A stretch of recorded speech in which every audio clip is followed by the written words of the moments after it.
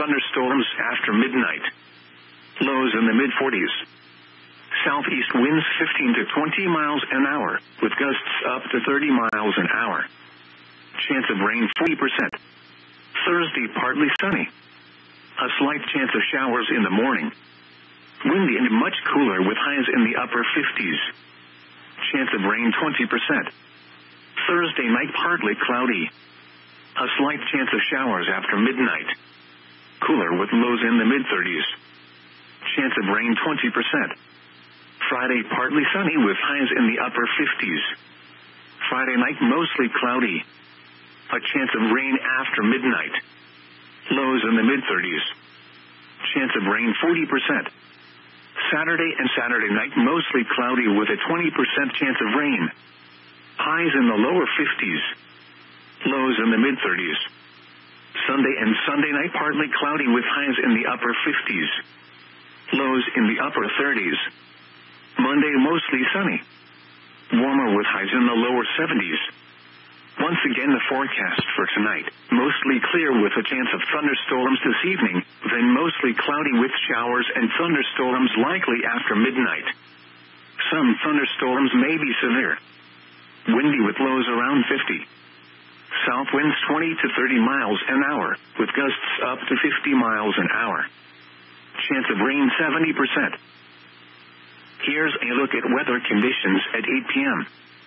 The report from Ellsworth was not available.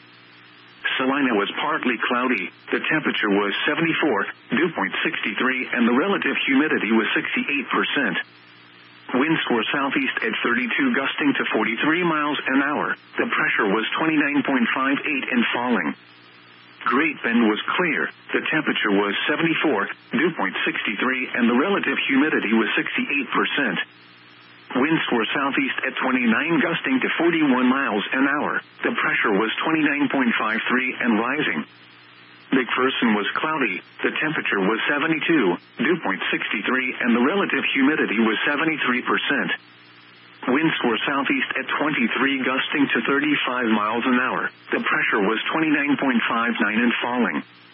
Russell was clear. The temperature was 75, dew point 63, and the relative humidity was 66%.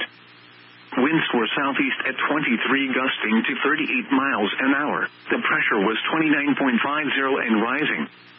Hayes was clear. The temperature was 76, dew point 62, and the relative humidity was 62%. Winds were south at 29 gusting to 38 miles an hour. The pressure was 29.48 and falling. Elsewhere around the area, Hutchinson was 71 and mostly cloudy. Winds were south with gusts to 41. Wichita was 70 and cloudy. Winds were southeast with gusts to 36.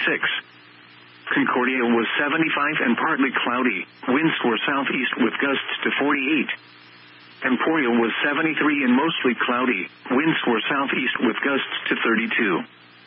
Topeka was 79 and cloudy. Winds were southeast with gusts to 23. Kansas City was 77 and mostly cloudy. Winds were south with gusts to 22.